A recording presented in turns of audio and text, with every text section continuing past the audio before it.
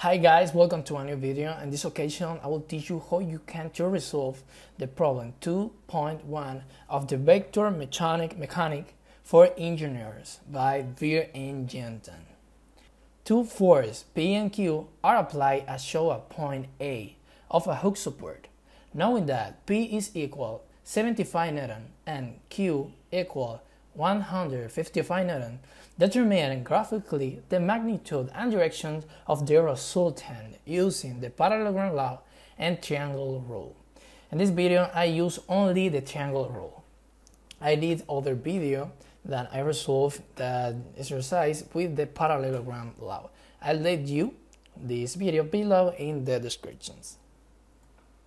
The problem question is what is the resultant and what is the angle. The step 1, we do the Cartesian axis. I use a technique and I call tail and head, or head and tail. Okay. With the force, I take the one force P or Q. No, it's important. So I take first the force P. The force P and the angle, and we know that the problem said that P have 75 Newton of the force. Okay, and you can imagine that you have here the Cartesian axis. Okay, so when I go with the exercise, I put the force P in the Cartesian axis in the same position. You can see turn off the left of the Cartesian and have 20 degree, and the force, how say the exercise, is 75. Okay, the next thing we do is put other Cartesian axis in the head of these vectors. Okay, for this the technique I call the head and tail, but you put the tail of the vector in the head and the other vector. You understand? Okay, continue. And I put the Cartesian axis in the head of this vector, and I put the other vector, the Q vector, is here. Turn right. It's the same in the pictures. See that? Turn right. It's okay. With 35 degree. See here.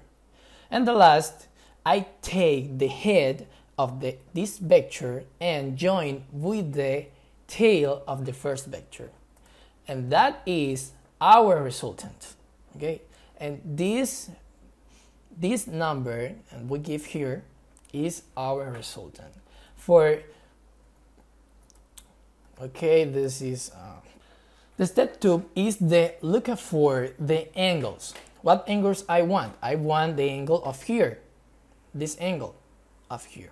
Okay, if I have this angle have 20 degree, but I have this angle that I know this have that have 90 degree. If this have the 20 degree, the other side have 70 degree, and 70 plus 20 have 90. Okay, and this angle is the same angle of here.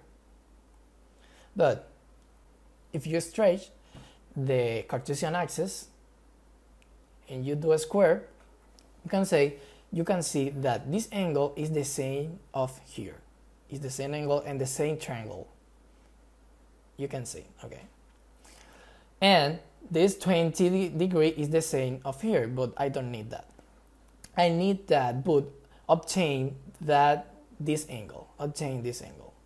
So, but I know too that the Q force have 35 angles, but here I have 90 degree too. So 90 minus 35, I have here 15 degree. 35 minus 90 minus 35, I have 15 degree, and I put here.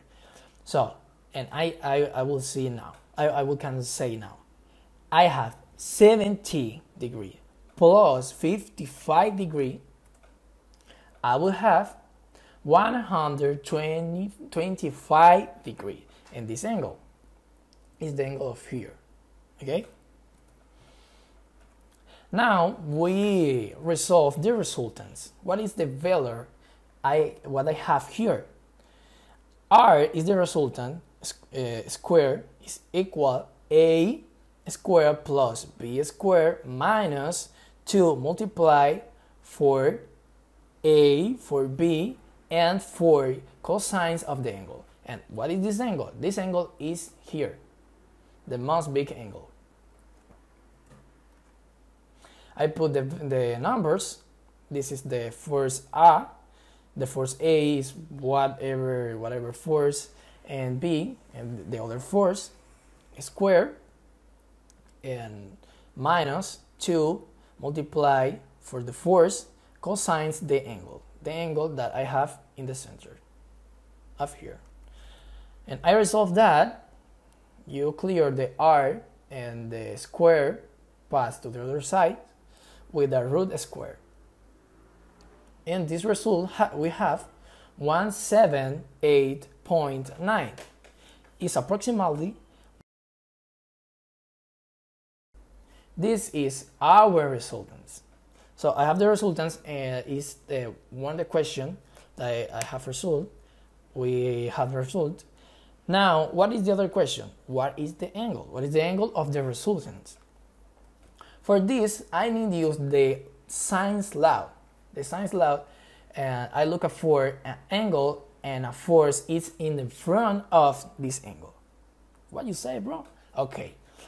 If I have this angle, I use the force in front of, the force of the resultant. If I take this, if I will take that angle, I will use this force. And I use this angle. I don't have this angle, but if I say example, I will take that force. But it's the force in front of the angle. Okay, but I have sines of the 155 angle. And what is this angle? This angle is here. So as I take this angle, I need the force in front. Is the resultants that we have. We have 179, the force equal, and we do the same process. We'll take whatever angle. I need the sines of the alpha. Who is alpha? Alpha is the angle complete here. Okay, I have 20 here, but I need a little bit more here. But alpha is all that. Okay, the sines alpha divided 1 to 5. Why? Okay, I have alpha here, and in front of the alpha is Q. I have this force. For that, I put that here. And I clear the alpha.